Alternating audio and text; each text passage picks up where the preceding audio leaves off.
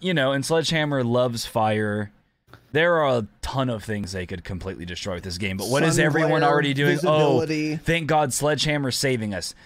None of you guys liked Vanguard, right? Sledgehammer designed that game, so stop saying Sledgehammer is going to save us when the last Call of Duty they designed was literally one of the most hated CODs of all time. That is probably in most people's bottom 5 Call of Duty games of all time list, and it was made by then. World War II, most people hated that. I guess they turned it around at some point 8 months later. Miserable launch from what I heard, never played it really.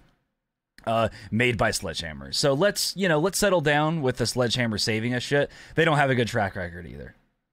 So yeah. I mean, no one does in terms of launching a COD game in a good state.